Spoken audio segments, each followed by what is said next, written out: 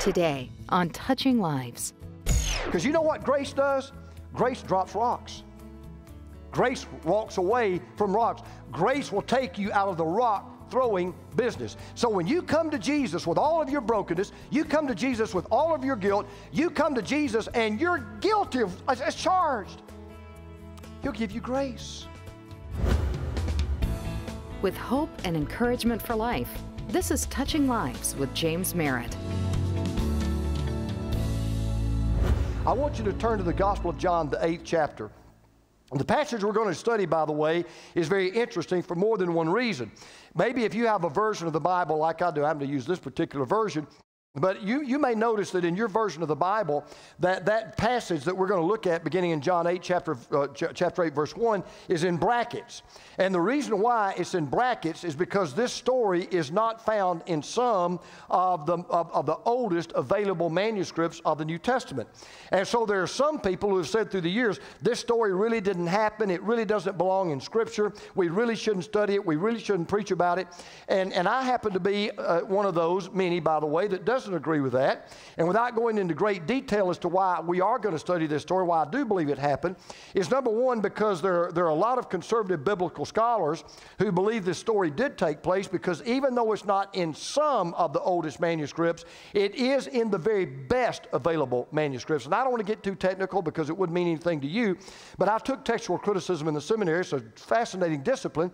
And if you knew textual criticism, you would realize that, yeah, even though it's missing in some of the oldest, in some of the very best manuscripts that we have, some that go all the way back to about 50 years after Christ was crucified, this story is found. The other reason why I believe it's true, and biblical scholars believe it's true, is because knowing what we know about Jesus, when you read this story, it just sounds like Jesus.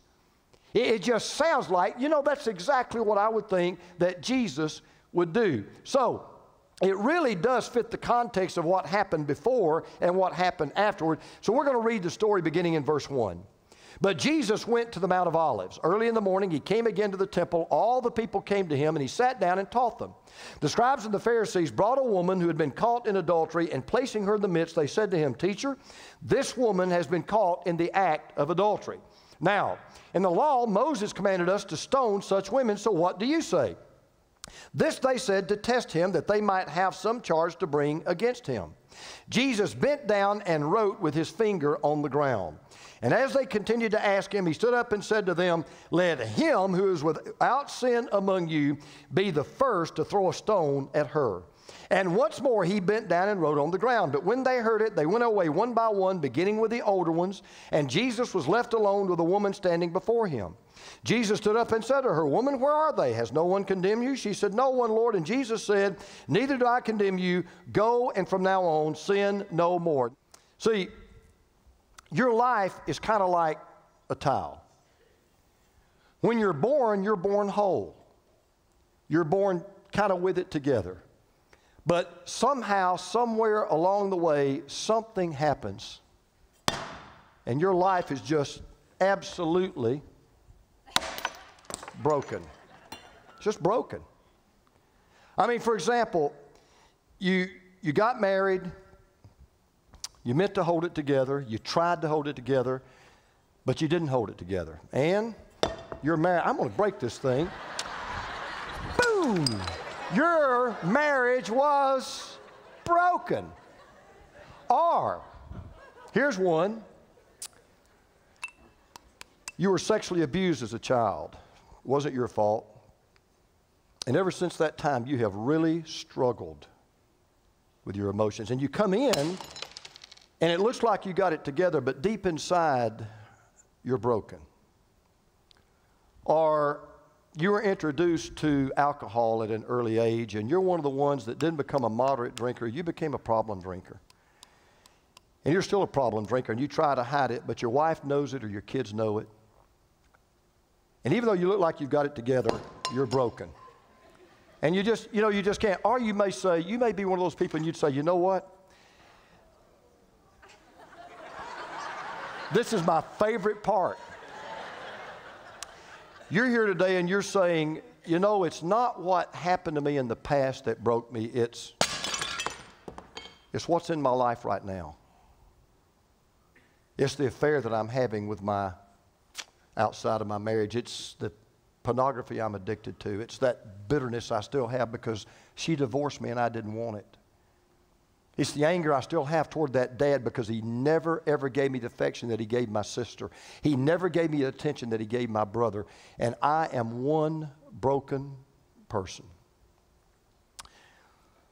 Well, if you've ever blown it, if you've ever failed, if you've ever taken the wrong road, you've ever made the wrong choice, you've ever gotten caught in the act, and you're broken, you need to listen to this story. Because what you're going to take out the door this morning is this: Jesus takes brokenness and turns it into blessing. He does. As a matter of fact, can I tell you this? Jesus specializes in broken people. He loves meeting broken people. How many of you, just out of curiosity, how many of you play golf? How many of you play at golf? Okay. You know, I have a saying sometimes when I hit a bad shot, I just say to myself, some days you're the statue and some days you're the pigeon, right? I mean, some days, you know what I'm talking about? You hit the good shot, you're the statue. You hit the bad shot, you're the pigeon. Well, some days are just like that. And so, you've got this situation where you've been caught in the act, or you've caught someone in the act. You either got caught and somebody's about to rock you, or you got caught and you caught somebody, you want to rock them. I want you to listen to what we need to do.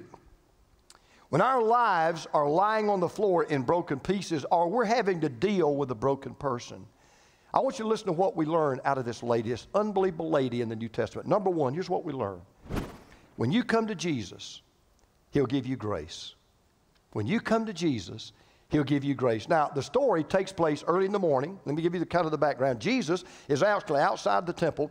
He's actually in a small group. There's a small group. They've come for a Bible study. So they're right in the middle of studying the Bible, and all of a sudden, the mortal enemies of Jesus, the scribes and the Pharisees, they show up and dragging behind them naked, by the way. You need to get this picture here. Dragging behind them naked is this woman. Now, they didn't come to listen to Jesus teach. They came to lasso Jesus in a trap. And they burst into this Bible study. They're dragging this naked woman behind them. She's been caught in the very act of adultery. Now, what you're going to see is the Pharisees really weren't concerned about the woman. That really was not their focus. She was just kind of a pawn on the chessboard of this confrontation. She was the appetizer. Jesus was the main course. Okay? Verse 2. Early in the morning, he came again to the temple. All the people came to him, and he sat down and taught them. The scribes and the Pharisees brought a woman who had been caught in adultery. And placing her in the midst, they said to him, Teacher, this woman has been caught in the act of adultery. Now, in the law, Moses commanded us to stone such women. So what do you say?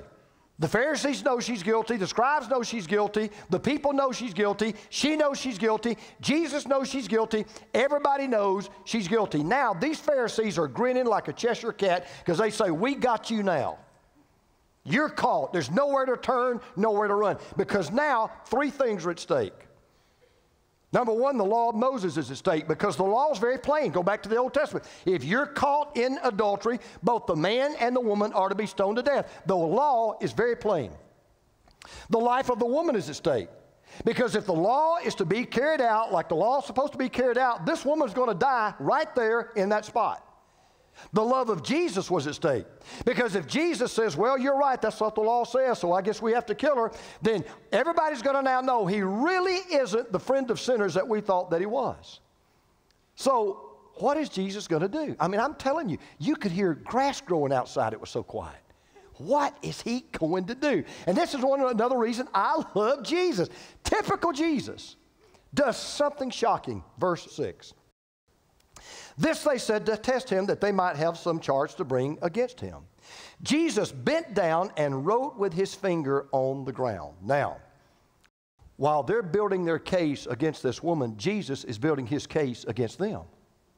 And instead of passing judgment on the woman, he's passing judgment on the judges. Verse 7.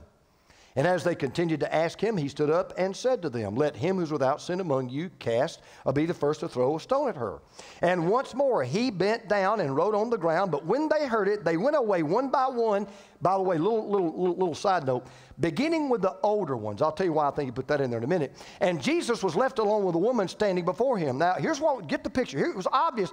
Every Pharisee had a rock. They are ready to clock this woman right between the eyes. One guy says, I'm going to use the slider. One guy says, I'm throwing the curve. One guy says, I'm going with the fastball.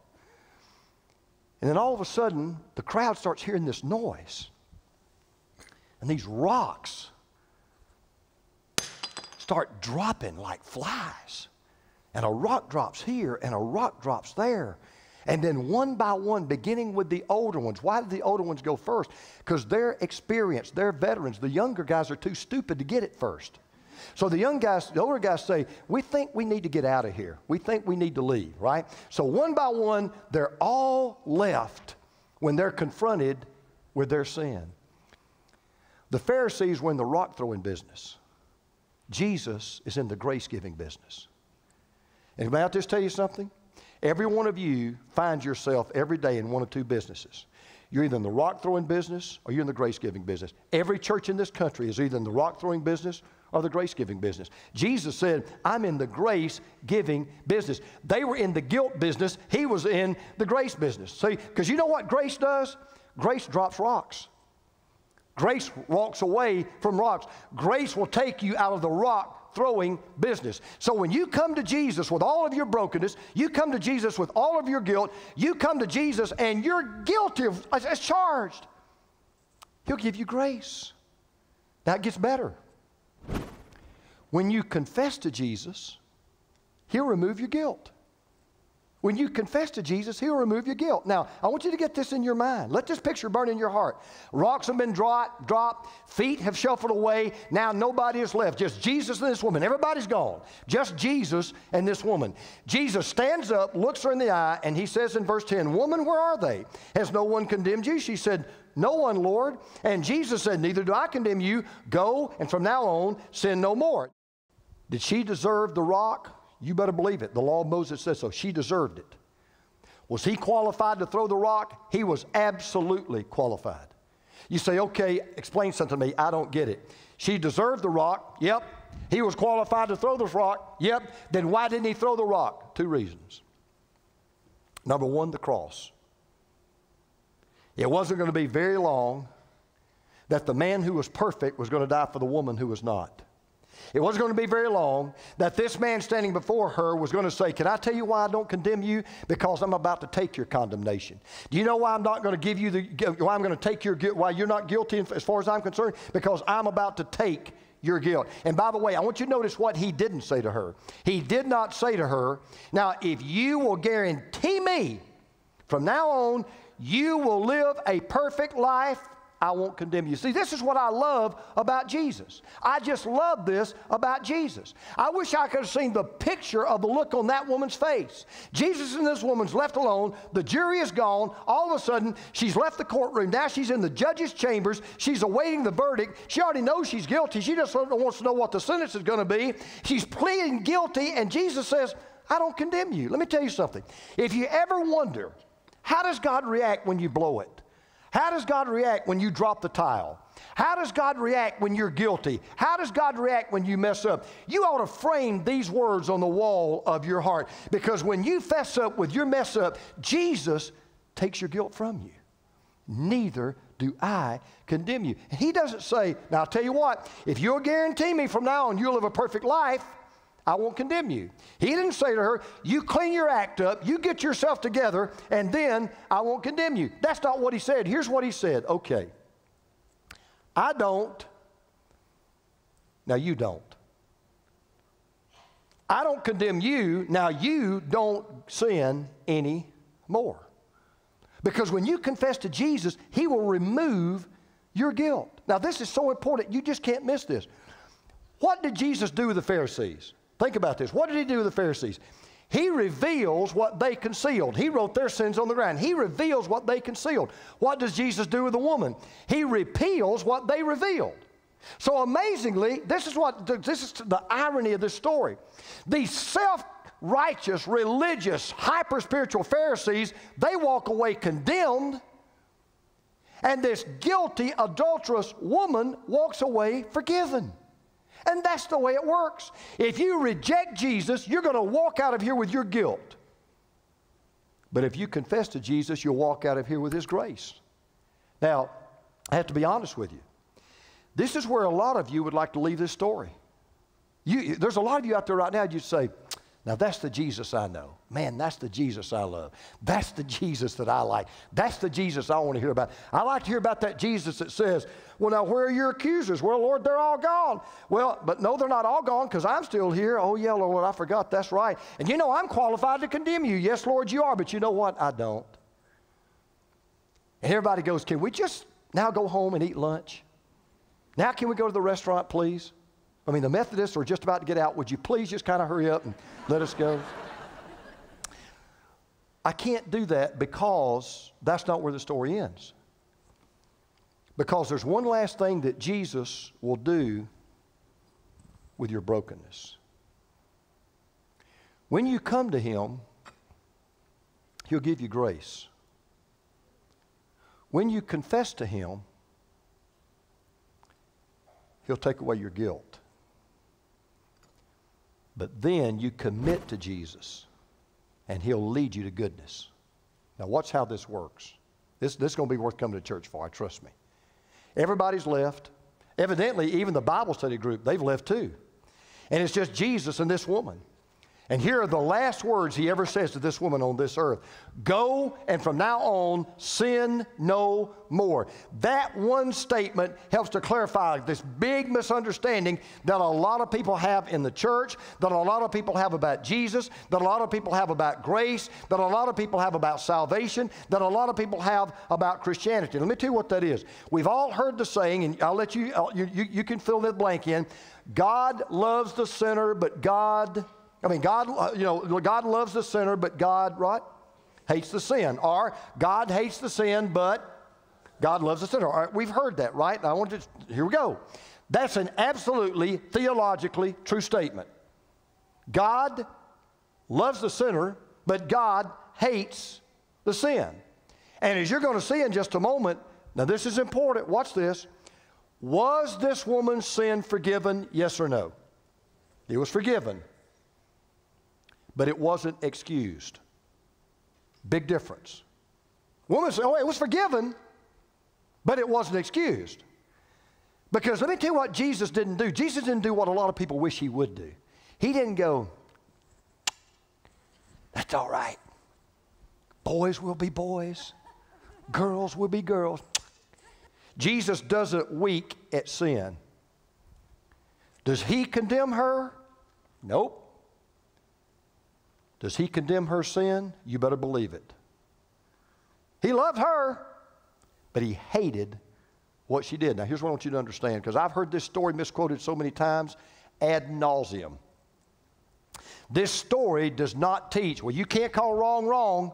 I mean, you drop your rock. You can't do that. It doesn't teach that we cannot judge the sinful actions of other people. Because Jesus was not asking that only sinless people judge other people, because He was the only sinless person there. He still judged this woman's sin. And what you learn from this story is just the opposite of what a lot of you have always been taught, what a lot of you have always thought. This story does not teach, well, you can't call anything wrong if it's wrong. You can't call sin sin, because if you'd be throwing a rock. Just the opposite. We not only have the right to condemn what the Bible condemns, we have the responsibility to condemn what the Bible condemns. That's our job. No, I'm not to judge the thief, but I'm to judge his stealing. I'm not to judge the liar, but I'm to judge his lying. I'm not to judge the adulterer, but I'm to judge his adultery. I'm not to judge the homosexual, but I'm to judge his homosexuality. Condemning the sin is not the same as judging the sinner. And Jesus said two things at the same time, and they both go together. He said, woman, I don't condemn you, but I do condemn what you did. Go and do it no more. Now listen, I want you to write something down. If you're accustomed to taking notes, it's because, write this in the margin of your Bible, right there by this little passage there. Big, bold letters. I want you to listen to this. God loves us just the way we are, but He loves us too much to let us stay that way. The reason why Jesus gives us grace and the reason why Jesus removes our guilt is to lead us to goodness. And the reason why God forgives us of our sin is so that we will learn not to sin, not so that we can go out and continue to sin. You know, there's this verse in Psalm chapter 130, verse 4. I thought I'd put it up on the screen because you probably haven't even read it in a long time. But listen to what this verse says. But you offer forgiveness that we might learn to fear you. Now, that kind of sounds contradictory. God says, I offer you forgiveness, and here's why I offer you forgiveness. I want to forgive you, not so that you'll say, wow, so I can go do whatever I want to do, and I can get forgiven, and everything's cool. He says, oh, no, just the opposite.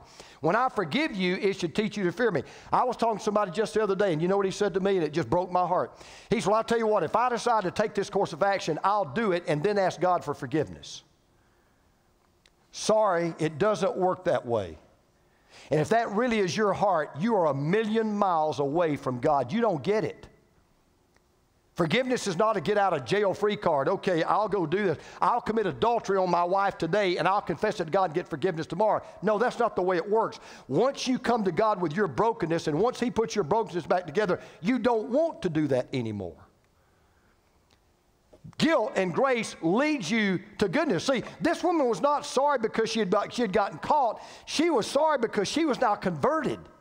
She had been convicted and she had been converted. She wasn't just remorseful, she was repentant. So remember I told you that you're in this story? Okay, let's just see which part of the story that you play.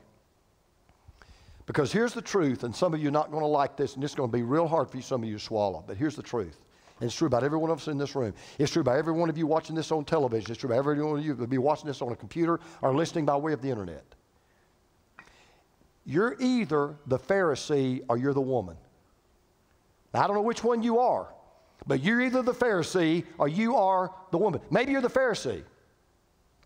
You still carry this bitterness and this anger toward that spouse that walked out on you, toward that spouse that committed adultery behind your back, toward that spouse that didn't meet your needs, toward that parent who neglected you, who favored your brother or your sister, toward that boss that unfairly terminated you, toward that school that didn't accept you, toward that in-law that acts like an outlaw. And you carry a rock around in your hand every day of your life. You're the Pharisee. It's time for you to drop the rock. But maybe you're the woman. You're broken. You're guilty. You did it. And you've never gotten over it. Your life was shattered and broken many years ago over something you did, and the pieces of your life are still falling on the floor every day. You need to drop the rocks of guilt. And I want to tell you something. I know you're sitting there saying, you don't know what I've done. No, I don't. And you don't know what somebody did to me. No, I don't. But I am telling you right now, if you want to live a miserable, rotten, terrible life, you stay in the rock-throwing business. Because only miserable, unhappy people throw rocks. But I'll tell you, once you meet Jesus, I'm telling you, you just want to get out of the rock-throwing business. You know why? It's a lot sweeter. It's a lot more pleasant. It makes you a lot happier to be in the grace-giving business than it does to be in the rock-throwing business. So if you're broken today, or maybe you need to be broken today, all I'll tell you is this. If you'll come to the one who died on the cross and who came back from the dead and who still says with open hands that are empty of rocks but full of grace and love, if you come to me, I'll tell you what I'll do. I'll give you grace. I'll take away your guilt, and I'll lead you to goodness, because you know what I know how to do better than anybody that's ever lived? I know how to take all these broken pieces. I know how to turn them into blessing. Because you remember these broken pieces? Let me tell you what Jesus wants to do with these broken pieces. See, some of you think, I know what He wants to do. I've heard this before. Jesus wants to pick up all these broken pieces, and He kind of wants to put them all back together in perfect order, and He wants to restore me to what I once was before my life was broken. Absolutely wrong. Jesus does not want to take you back to what you once were. He wants to take all these broken pieces and turn you into a whole new creation, a whole new person, a person where all the guilt is gone and all the grace is there. See, Jesus, He wants to take all of these broken pieces and He wants to turn you into a beautiful mosaic of the person that He wants you to be. He wants to take your brokenness and turn it into blessing. So here's what I'm going to ask you to do. Come to Jesus. He'll give you grace. He'll take away your guilt. He'll lead you to goodness. And He will turn your brokenness into blessing. Grace isn't an easy thing to give sometimes. When someone has hurt us so deeply, so personally, we can find it very difficult to respond to them as Jesus would. If you find yourself struggling with a relationship today, call Touching Lives at 800-413-1131. We want to pray with you and stand with you as you learn to love others as Jesus does. We tend to deal with brokenness in different ways. When it's our mistake, we long for mercy and forgiveness. But when we're faced with someone else's failure, we're often very quick to do without any grace at all. Jesus teaches us to respond to brokenness the way He did, with the kind of mercy that's hard to explain. Discover how to change your mindset about giving and receiving grace with the series on the Fringe. Order your copy today at touchinglives.org or call 800-413-1131. We live in a broken world full of broken people. People who desperately need to hear about the God that loves them so much that He gave everything He had just for them. Because of your faithful prayers and financial support, the ministry of Touching Lives continues to share the good news of Christ around the world.